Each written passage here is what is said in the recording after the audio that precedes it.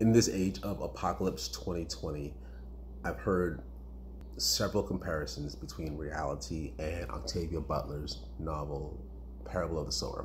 If you don't know the story, it's about a person whose life is turned upside down and then they hit the road in search of something better, which is a super watered down version. But I put it that way because a lot of apocalyptic stories are like that. Parable of the Sower, Mad Max, Walking Dead, The Road, Last of Us, the video game, where people are in the midst of an apocalyptic scenario and then they hit the road in search of something better.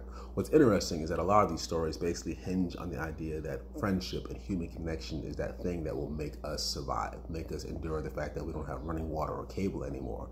But COVID-19 makes friendship harder because of social distancing, and yet the road still exists.